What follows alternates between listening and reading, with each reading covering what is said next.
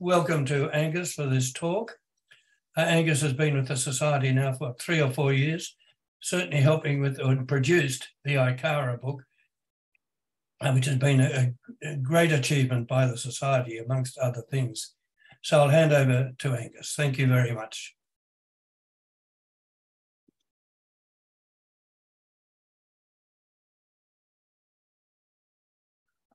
On 16 July 1945, the first test detonation of an implosion-type atomic device was undertaken at Alamogordo, New Mexico, at the conclusion of the wartime Manhattan Project.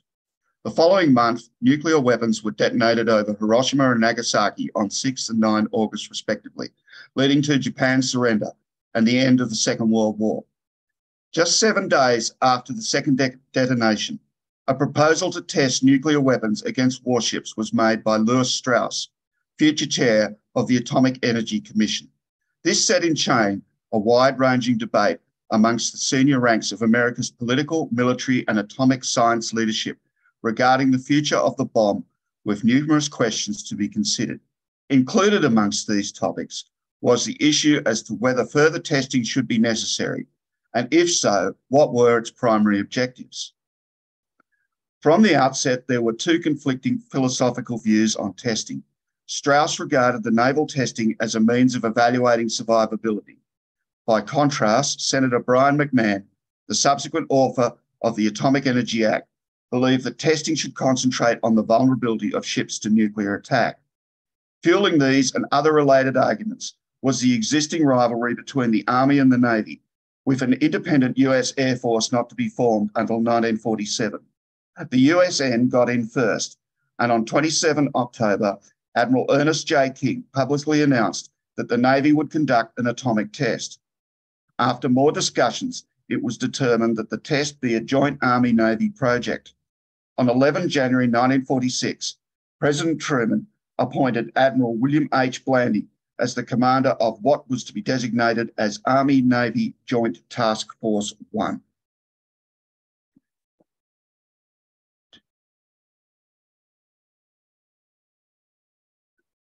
The selection of Blandy as operational commander of JTF-1 was not without controversy. His directorship of the Bureau of Naval Ordnance from 1941 to 1943 had been severely criticised with respect to the constant failure of the early American wartime torpedoes carried by submarines and aircraft, and the apparent refusal of the Bureau to take effective remedial action. Blandy was regarded as a tough, no-nonsense operator, which he demonstrated when assigned command of the pre-invasion bombardment of Iwo Jima.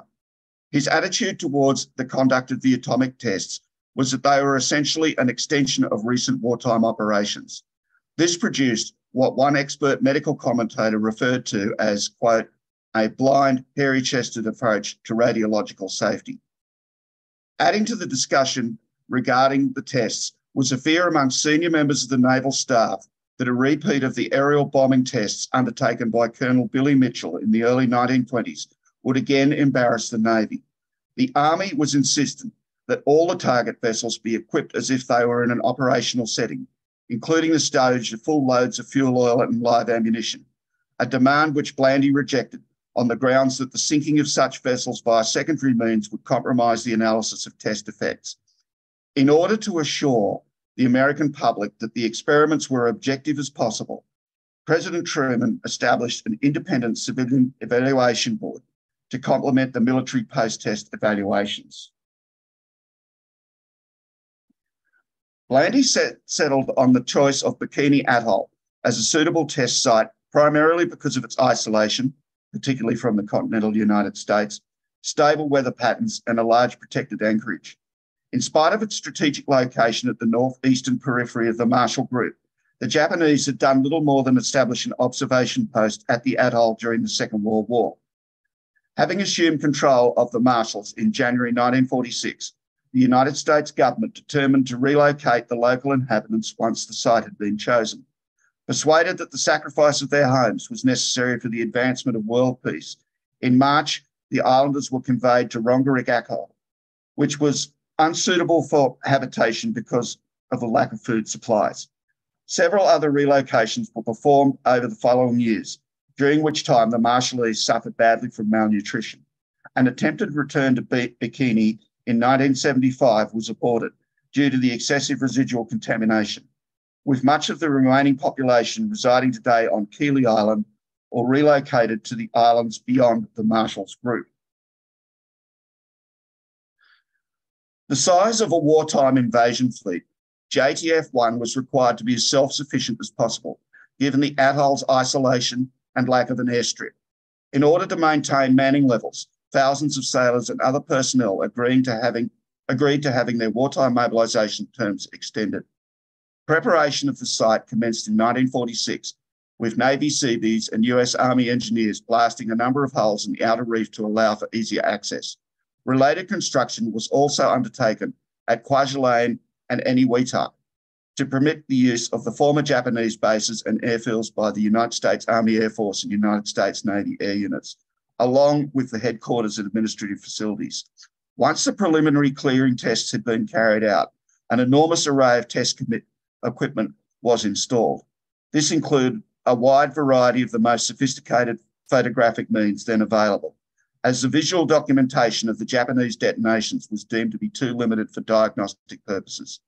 When the two shots were fired, all personnel were evacuated aboard ship to a seaward position some 10 nautical miles to the east of the atoll.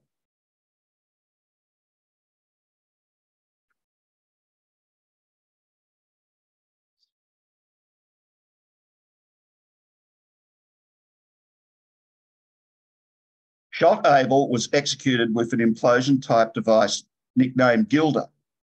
The bomb was dropped from a B-29 bomber, Dave's Dream, belonging to the United States Army Air Force's 509th Bombardment Group. As well as sinking 5 ships, numerous others were damaged, some of these being set afire. Due to the low altitude of the airburst, the funnel of the mushroom cloud impacted the surface of the lagoon, which along with the force of the blast resulted in lagoon waters becoming contaminated. Press observers were left disappointed by the apparent lack of observable damage and the effects of the explosion itself, with some correspondents noting that the sound of the explosion was akin to a low pop, while others compared it to about a flatulence. One newspaper, the Chicago Tribune, argued that the outcome of the shot proved that the weapon's power had been greatly exaggerated by internationalists, critics who were seeking its global abolition. In spite of good flying conditions and the target ship USS Nevada being painted bright orange, the bomb missed its mark by 649 metres. Subsequent investigations failed to pinpoint the reason for such a substantial miss, although aircrew error was believed to be the most likely cause. Nevertheless, the damage inflicted was severe enough upon all ships within the indicated circular radius of 1,000 metres. Most of the ships were carrying sample quantities of supplies, fuel and ammunition, and one of these, the carrier USS Saratoga, Ship 10, which was positioned approximately 1 mile from the detonation point, caught fire. It was concluded in subsequent studies that the positioning of the individual target ships, bow or broadside on, dictated the amount of damage received, with the latter position being the most vulnerable in this respect.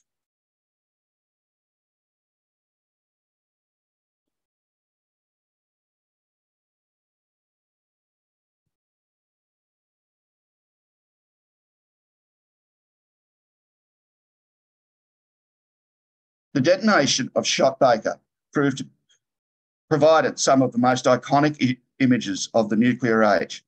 Instead of the formation of a mushroom cloud, the detonation produced an enormous cauliflower-shaped geyser. Its major feature was what became known as the base surge. This was a combination of undersea and surface level surge and spray caused by a giant gas bubble generated by the explosion and added to by huge columns of water and spray collapsing back into ground zero. The bubble produced an instant supersonic shockwave which pulverised the hulls of many of the target ships moored nearby.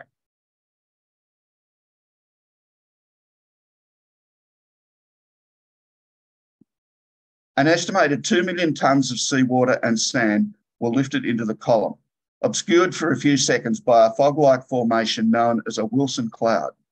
Though described as tsunami-like, the propagation of the base surge was more akin to a pyroclastic flow emanating from a volcanic eruption. However, the return of the lagoon water to the space left vacant by the bubble did generate a large tsunami reaching 94 metres in height, some 300 metres from ground zero, 11 seconds after the detonation, and eventually creating a multi-wave shore break on the nearby islands measured at 5 metres. All target ships within the indicated 1,000 metre circular radius were sunk or incurred heavy structural damage, while a number of others located beyond it suffered a similar fate. The damage occasioned by shot Baker was generally more extensive than that produced by the air pressure emanating from Able due to the greater power produced by the underwater shock wave.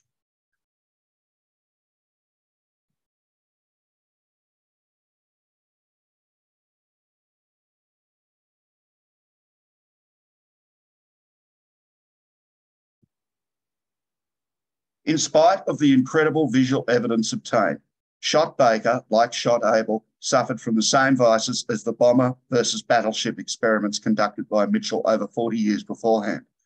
By mooring the target ships in pre-planned formations, an accurate simulation could be made of the effects of a nuclear strike upon a crowded naval anchorage such as Pearl Harbor. But equally, no proper evaluation was available regarding the impact upon a task force at sea, especially when considering the varying dispositions of such a force when steaming and manoeuvring in an operational setting. In the aftermath of both tests, decontamination procedures were attempted. Remote control boats were sent into the lagoon first to ascertain radiation levels, and thereafter boarding parties were deployed aboard various ships to scrub down or sandblast paintwork, while Navy fireboats attempted to bring fires aboard some of the damaged ships under control. The entirety of the decontamination process was a failure. Numerous irradiated vessels had to be towed back to the United States, where they were subsequently scrapped or sunk at sea. Most of the sailors detailed for decontamination duty were not equipped with film badges, protective coveralls, gloves, booties, or gas masks. In subsequent research, it was concluded that the mortality rate amongst the personnel was increased by 5.7%, equating to some 2,166 USN participants of the approximately 38,000 present for the tests.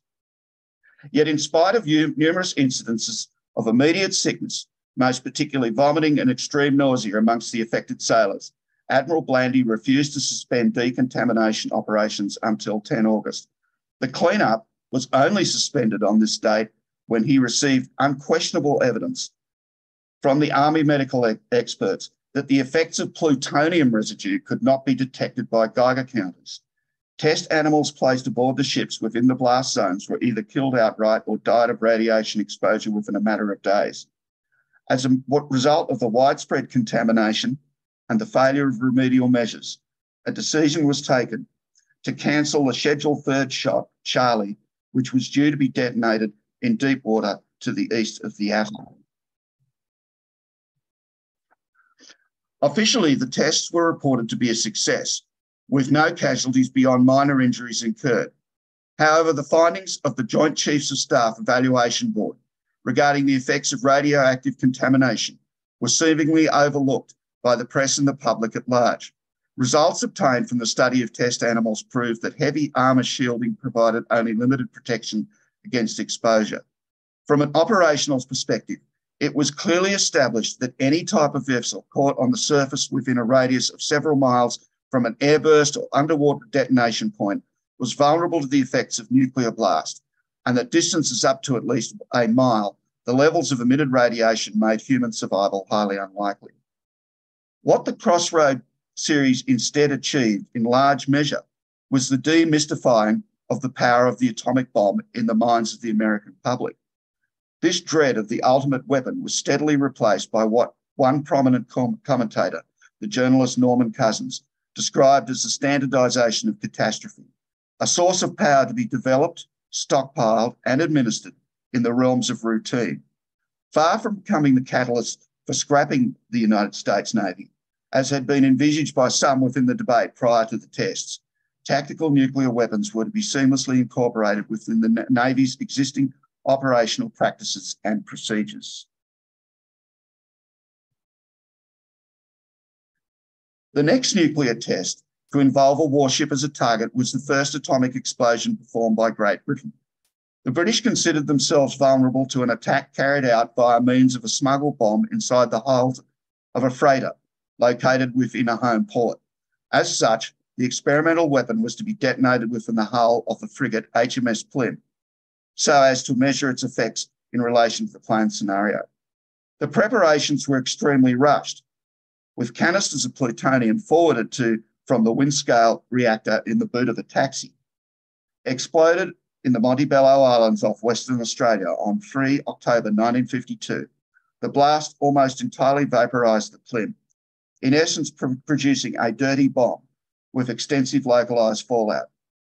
Similar to the conduct of Crossroads, the safety procedures adopted by the British planners were haphazard at best.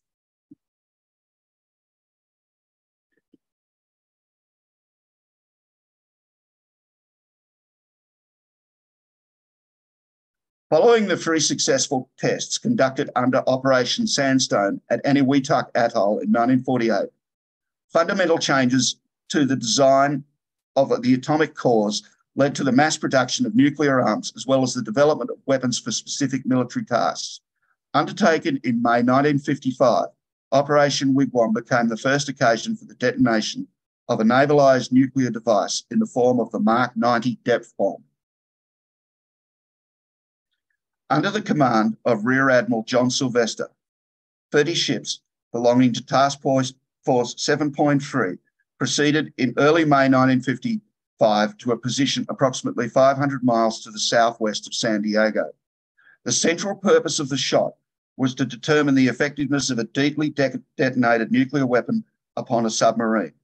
The conduct of the test revolved around several towed arrays involving barges and tugs, which sustained some damage from adverse seas in the days preceding the event. Suspended from these barges was the Mark 90 and 3 specially constructed 3/4 scale replicas of a Tang-class submarine minus the conning tower. Equipped with a variety of cameras and other measuring equipment, the models were positioned at various depths to record shockwave effects, while the bomb itself was to be the deepest underwater nuclear explosion executed by the United States.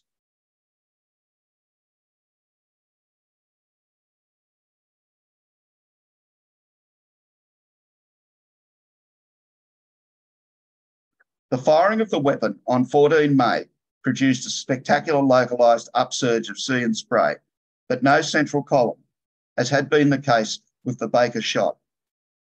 One of the Tang miniatures was destroyed outright and another damaged, while the underwater acoustic output travelled up to 20,000 kilometres by way of a round trip between distant hydrophone detection stations and ground zero.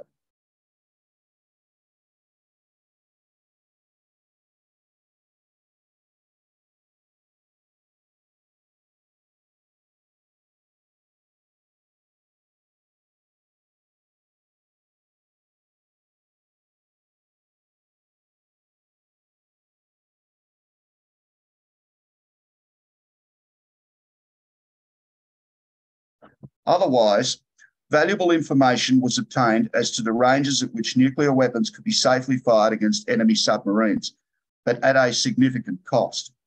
A larger than expected radius of spray residue impacted a number of ships, including the vessel with the mission scientists aboard.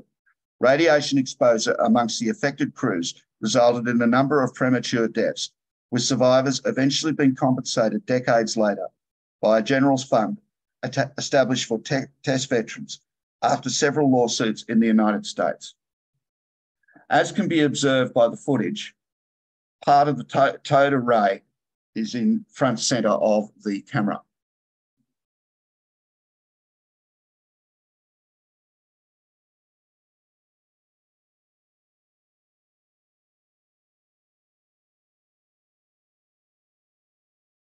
In this shot, the primary barge housing the Mark 90 bomb can be seen in the middle of the explosion.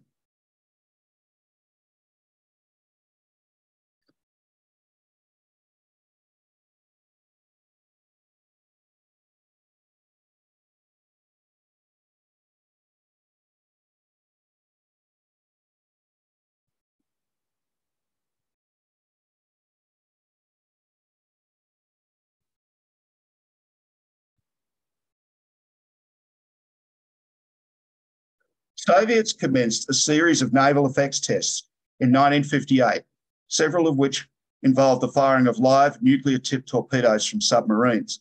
Like the Americans, the Soviets in the pre-Sputnik era had envisaged attacking enemy ports with high-yield weapons conveyed by torpedo. However, the T-15 torpedo project conducted with this objective in mind proved to be a failure.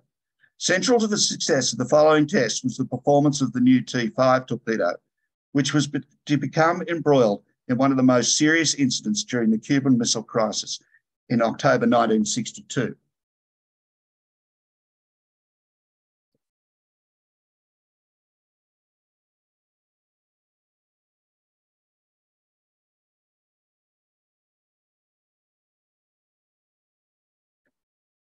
On its deployment to the Caribbean to shadow American ships in participating in the blockade of Cuba, the submarine B-59 was targeted by destroyers, which dropped practice depth charges as a warning for the boat to surface and identify itself.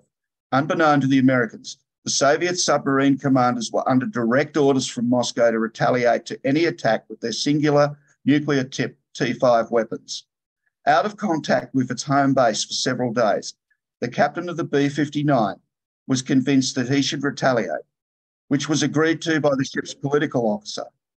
It was fortunate, however, that the flotilla commander, who was using the boat as his flagship, disagreed and overrode the captain's wishes.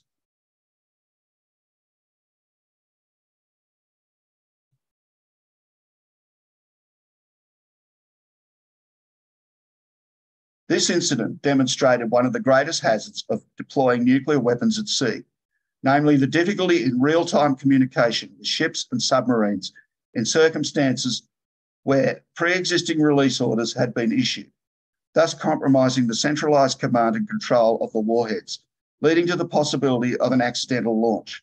This dilemma was explored in the Hollywood film The Bedford Incident in 1965, where the fictional American destroyer Bedford accidentally nukes a Soviet submarine it has been tracking and is immediately destroyed by a nuclear torpedo fired from the sub in retaliation.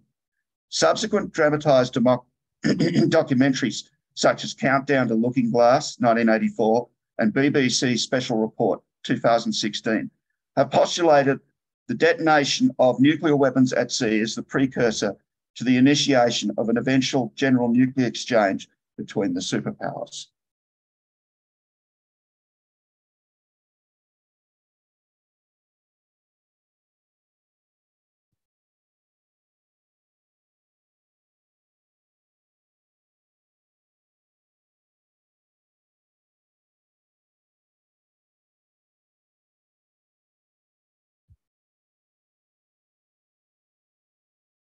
Operation Hardtack 1 was the first of two hardtack test series performed just prior to the imposition of a joint moratorium on nuclear testing agreed to by the United States, the Soviet Union and Britain. Consisting of some 35 detonations, Hardtack 1 was undertaken at Enewetak Atoll, while Hardtack 2 tested smaller weapon yields in Nevada. Two underwater test shots, Wahoo and Umbrella, were included in the program. The objectives of both tests were similar to Operation Wigwam 3 years before, but with some notable changes. Improved instrumentation suspended from barges and a much greater emphasis upon radiological safety was incorporated. This included dose limits for those working aboard ships that were contaminated, the provision of proper protective clothing for all personnel involved, the incorporation of a newly developed spray system aboard a drone target ship, and a floating decontamination facility used by one of the mission support vessels. The umbrella shot was in part designed to evaluate the effectiveness of a nuclear blast in clearing minefields, with a number of inert mines laid in the target zone. The Wahoo shot was detonated on 16 May 1958 near Pokon Island, but outside of the Enewetak Lagoon. The target ships to be used for this program consisted of 3 destroyers, a single submarine, a scale submersible used in the Wigwam tests, and a merchant freighter. Major difficulties with currents and anchoring caused issues with the effectiveness of test measurements. In spite of a spray dome and water columns reaching an altitude of 260 metres, damage to the target ships was minimal, as was contamination beyond the immediate vicinity of the 0 point. The base surge lasted for approximately 3 to 5 minutes and spread out to a radius of 6,000 metres. From the readings taken, it was confirmed that the surge, as had been the case in the previous tests, was the most radioactive element of an underwater explosion.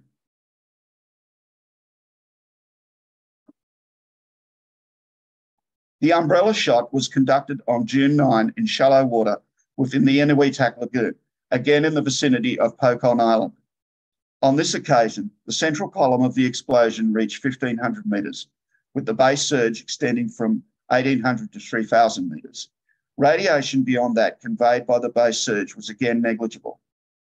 A large crater, some 3,000 metres in diameter, was created by the shallow water blast. One of the key findings revealed that underwater nuclear detonations created less fallout due to the absorption of radioactive material in the water and vaporized droplets. Direct gamma radiation was found to be extremely low, and the much higher readings from the base surge largely dissipated within 30 minutes of the device being fired. In both shots, the nominal yield of the weapons were below 10 kilotons.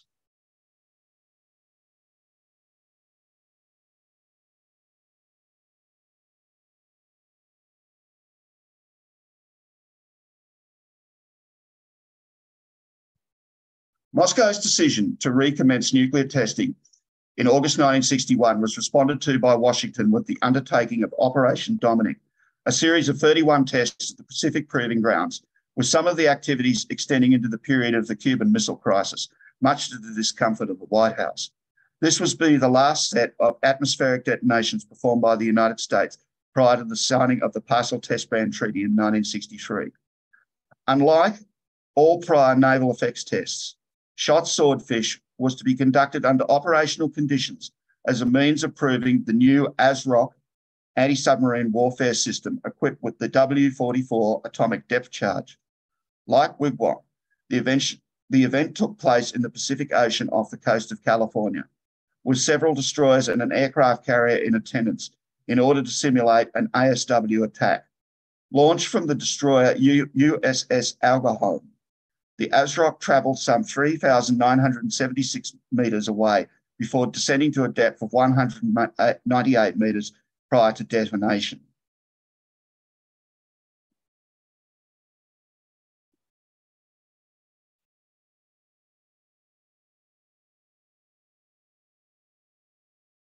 The effects of the blast were not dissimilar from the Wahoo event, with only minimal radiation recorded, although the yield produced was possibly as high as 20 kilotons. From the footage of the test, the positioning of the warships can be observed in relation to the explosion, thereby mimicking their potential disposition in the event of an ASW confrontation. Swordfish marked the final occasion on which naval effects tests were conducted in the atmosphere or underwater, with all testing by the US and the USSR being moved underground thereafter.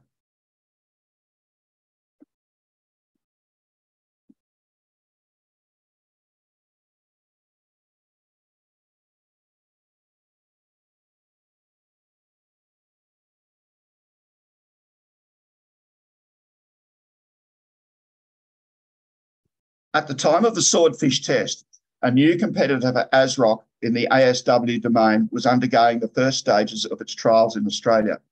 With twice the range of an ASROC, the ICARA system was arguably the most effective nuclear-capable ASW delivery platform of the Cold War era, thanks to its in-flight communication system, known as XDAC, which permitted the weapon to remain under the control of the launching ship until the attached homing torpedo was released over the target submarine, thus allowing for the controlled downing of the missile in the event of an accidental launch.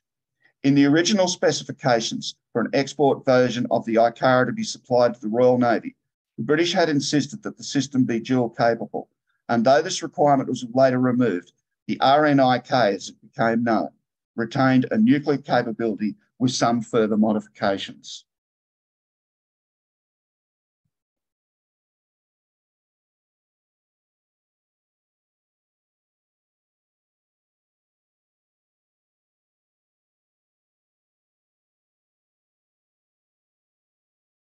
With the partial test ban in effect, Nuclear explosions in the atmosphere or underwater was simulated by the use of high explosives. By placing ships close to the source of a pile containing 500 tonnes of TNT, the blast effects of a 1 kiloton detonation could be reproduced. Two series of experiments were scheduled for late 1964 and 1965, utilising proving ranges at San Clemente, California, and Smuggler's Cove, Hawaii, respectively. 7 ships of varying ages, one of them from the Royal Canadian Navy, was selected to participate. The main target ship was the recommissioned World War II light cruiser USS Atlanta. The vessel was cut down to deck level, and destroyer systems for communication, detection, fire control, and weapons delivery were installed, and an experimental reinforced fiberglass deck house was constructed for the comparison with aluminium designs. Unlike the nuclear tests, all of the vessels would be manned, creating high-quality cast blocks from materials recovered from old torpedoes, mines, and other weapons. The Naval Powder Factory assembled a total of 92,022 blocks for the explosions, assembled into beehive-shaped hemispheres, thus reaching a pile height of 5 metres. Employing 2 smaller 20-tonne underground piles, the blast effects of the alpha tests at San Clemente were negligible. As the ship carrying the majority of the test structures and recording equipment, Atlanta was moored closest to ground zero. The 3 shots in Hawaii were performed in February, April, and June 1965.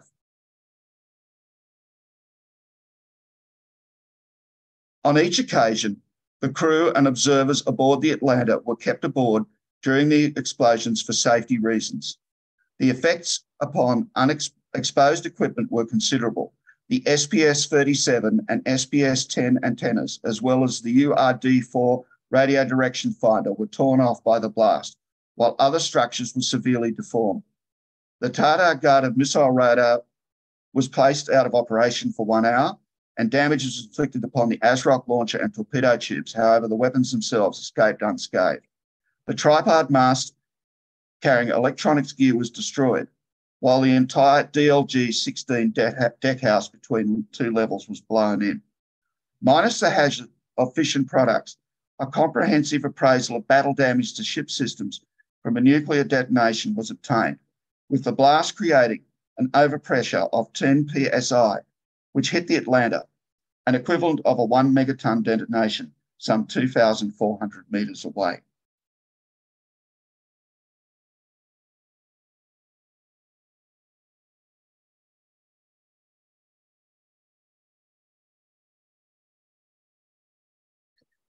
In summary, the dedicated nuclear naval effects tests, with the notable exception of operations Crossroads, were generally successful given the high volume and wide variety of accurate data amassed.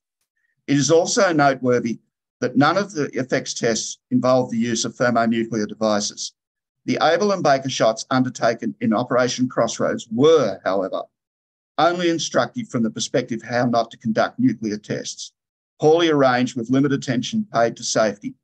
Both of these explosions demonstrated the extreme danger inherent in all such events, most particularly the lethal hazards of emitted radiation.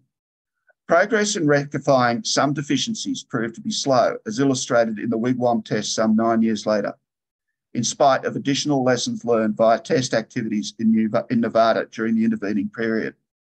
From the perspective of radiological hazard, the swordfish shot proved to be the cleanest of the detonations in spite of its 20 kiloton yield, being the equivalent of the Able and Baker firings. Results obtained in Sailor Hat proved that the detonation of actual nuclear devices was not required for effective damage evaluation. Nevertheless, the underwater shots in particular did advance scientific knowledge of the behaviour of shockwaves and other subsurface activity, which has been otherwise utilised in various important fields of military and civilian scientific study.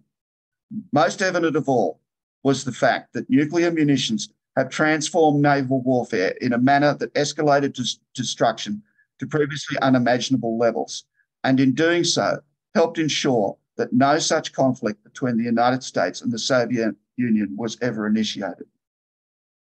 It is sobering to note, however, that both the United States and the People's Republic of China both possess a range of naval and/or navalised weapon systems which are dual capable, thereby maintaining the risk of a nuclear confrontation at sea in the event of hostilities between both nations within the foreseeable future.